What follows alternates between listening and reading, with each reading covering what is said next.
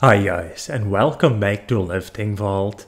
And today I want to talk about Julius Maddox, who is the world record holder in the bench press. And he set that record at 355 kg. And he always has been vocal about having a goal of 800 pounds. And to help him reach that goal, he is doing rows as accessories. And he now says that he is feeling stronger than ever. With this set of 206 kilo or 455 pounds for 4 reps. And with him hitting PRs on the bench press as well, I now believe that he is indeed on track to hit that 800 pound bench in competition. Thanks for watching everyone, that was it for today's video.